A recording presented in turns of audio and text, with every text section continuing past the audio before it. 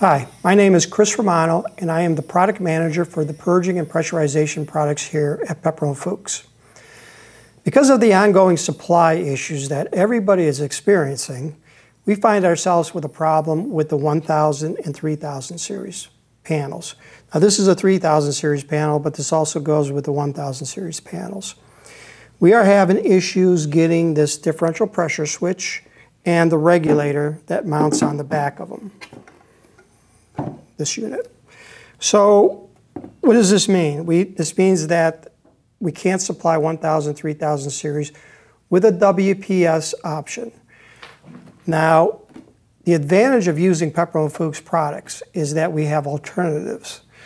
For the WPS switch issue, which is a 1950 Dwyer pressure switch, we have the option of a WPS-A option that will make it easier to supply a panel if the customer wants a WPS option. For the filter regulator, since all of them use this filter regulator, there's only one that's used on them, we have an option of the 7500 series MTD. And we'll talk about that in the later video. Now, as you will see, even when the supply issues clear up, this video can still be useful for upgrading your 1000, 3000 series to a 7500 series newer system. You have to remember that this 1000, 3000 series purge unit was developed in 1988 without any changes. So some of the items on here could be coming to the end of their life and obsolete. So it may be interesting for you as a customer using a 1000, 3000 series to take a look at the 7500 series and see if that could be replaced. Okay, for the WPS and EPSK issue, where we can't get this option with the 1950 Dwyer switch, the best option would be the WPS-A. Again, you could still go to the 7500, but for mounting it and for the vent use and everything, it's better to go with a WPS-A option. So with that, what are the differences between a WPS and a WPS-A?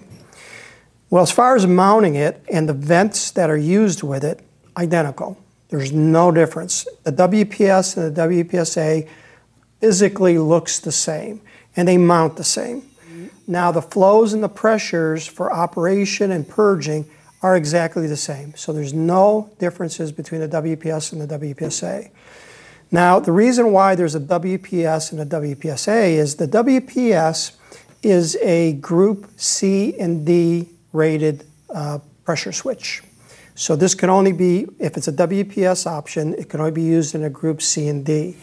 Now, if you have an A and B area, hazardous area, then you have to go with a WPS-A. So from a certification standpoint, it's actually covers more of the groups. So there should be no real issues with going from a WPS to a WPS-A. There may be an issue if you have it certified for a WPS, your system certified for WPS, and if you go to a WPS-A, there's a model change. And that's just an update to the certification agencies if you have the whole system certified. Now, the differences with the WPS and the WPS-A is the wiring. So as you can see on this diagram, off to the left is the WPS-A or the WPS option. And this is a dry contact output on the pressure switch. The pressure switch has a normally open, normally closed contact. And when you get below a certain pressure, which is unsafe, it energizes and sounds your alarm. Very simple. The WPS-A has the same switch in there, a normally open, normally closed. However, they have power to it. So you have to apply power to the WPS-A and you get the dry contact output. Now, as you can also see from the ordering of the WPS-A, there's a voltage dependent. So the WPS, you don't really care if it's AC or DC voltages because you're operating an alarm and it's a dry contact output. The WPSA, you have to power up the switch itself in order for it to operate properly. So it's voltage dependent. So when you go from a WPS to a WPSA, you have to note what power you're going to be using on the switch, the WPSA switch. And they come with 24 volts DC, 120 volts AC, or 240 volts AC units. And as you can see here, when you order it, so you can order the WPS, you don't have to worry about voltage, but if you put the WPSA option in there, then you have to designate what voltage it is. Now, if it's 24 volts DC, after the nomenclature, you put -24 VDC. Same with the 240 volts AC, you put a -240 VAC. Now for the 120 volts AC, you don't have to put anything in there because that's the standard that we use here in the States. So that would leave blank for 120 volts AC. So if you have a WPSA and a filter regulator issue, or you just want to upgrade it, the 1000, 3000 series to a 7500 series system, the 7500-MTD is probably your best bet with a vent. Another solution would be the 7500-MTD. This includes the control unit, which is here, which you can also buy this control unit separate without it mounted onto the panel.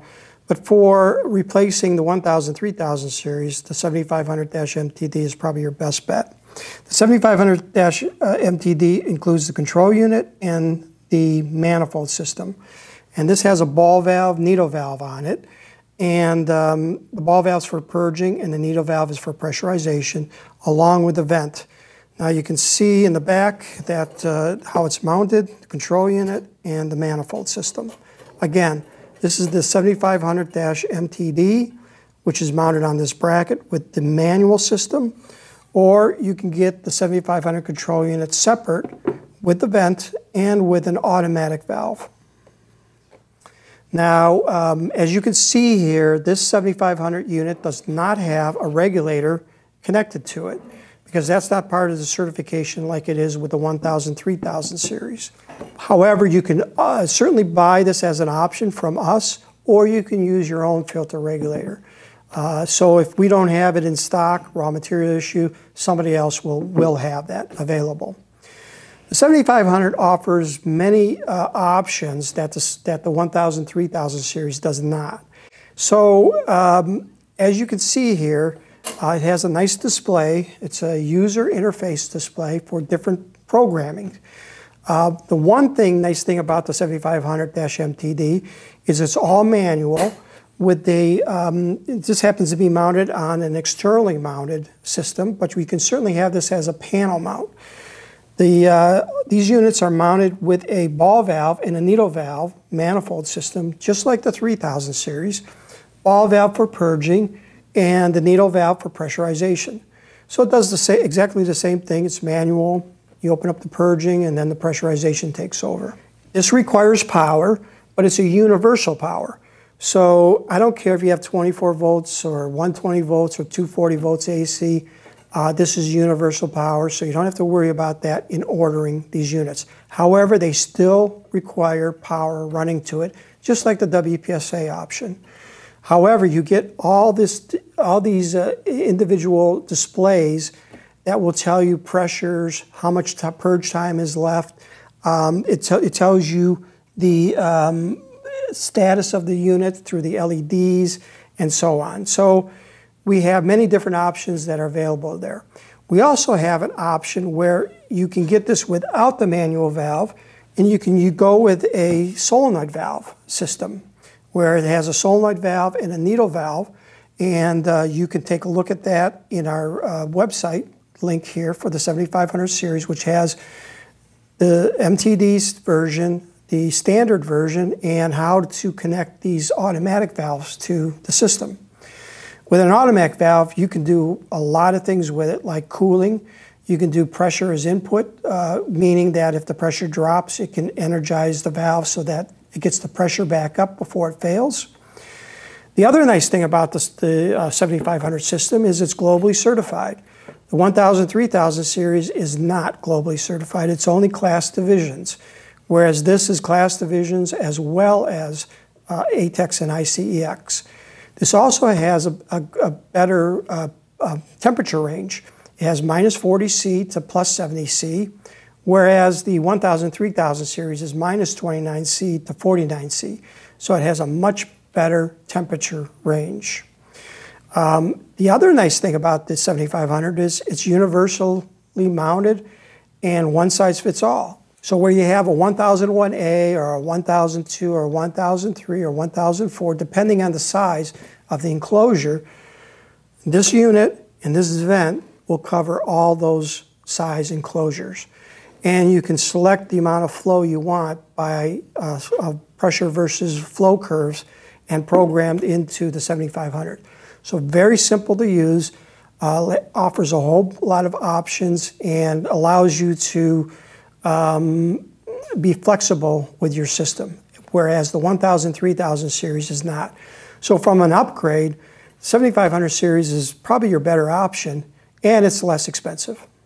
As you can see, these are some of the options we have for a better solution for the Type Z purge system, particularly with the 7500-MTD and the other units we have. As you will see, as the supply issues improve themselves, we will be able to supply the 1000, 3000 series systems.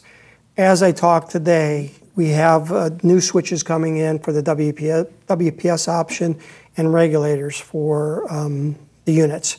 However, because the system is old, we're going to be seeing more of this happening in the future.